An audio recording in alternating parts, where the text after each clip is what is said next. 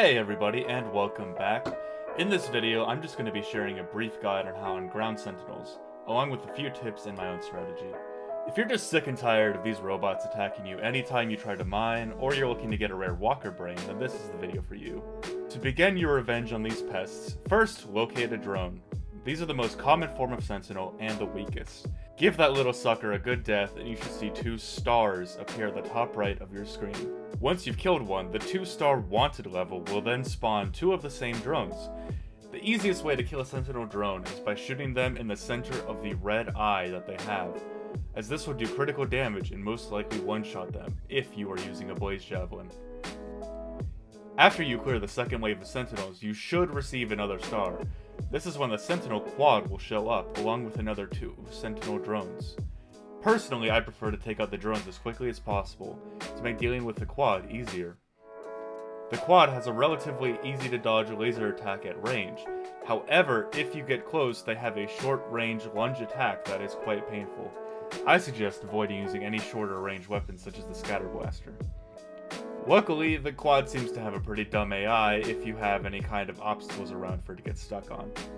Clearing another wave of Sentinels will, once again, add another star to your wanted level. At 4 stars, the Sentinel Walker shows up alongside 2 more drones. There is no quad in this wave. Once again, I prefer to get rid of the drones before addressing the bigger threat. The Walker is a unique enemy in that you can't just mindlessly shoot one area of the body and eventually take it down. It has armor in 5 locations that need to be destroyed before you can finally take it out. The armor is located once on its head, twice on each leg, with the leg armor being divided into separate upper and lower segments. Note that it is very useful to have a personal force field attachment for your multi-tool, as it can be difficult to dodge the Walker's laser. Once you've destroyed the Walker's armor, it will begin its second phase, launching several blue mortars into the sky to crash down in random locations around it. Luckily, these are relatively easy to dodge and do not spread very far, meaning you can just kind of run a short distance away and still avoid them. However, if you do get hit, they will most likely kill you, if not take out most of your health. Once it's in the second phase, it becomes relatively easy to dodge the bullets it fires in place of the laser, and you can just kind of take top shots at the head with your weapon of choice. I started with a blaze javelin, but later I swapped to the scatter blaster, as they do identical damage per full power shot. Note that even though the scatter blaster fires more rapidly, you do have to be closer in range, and there is a reload time where you won't be able to fire anything. Once you kill the Walker, make sure to loot the brain from the cache it drops. If you can't hit the cache due to the Walker's head, it's very easy to push the head out of the way, even though it's kinda big. Clearing the first wave of the 4-star wanted level will keep you at 4 stars, usually, and send the same wave once again. Clearing this wave a second time will finally give you another star.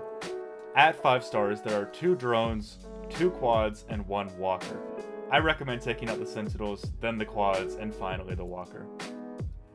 When you're finally done massacring Sentinels, do not under any circumstances get in your ship and fly into space.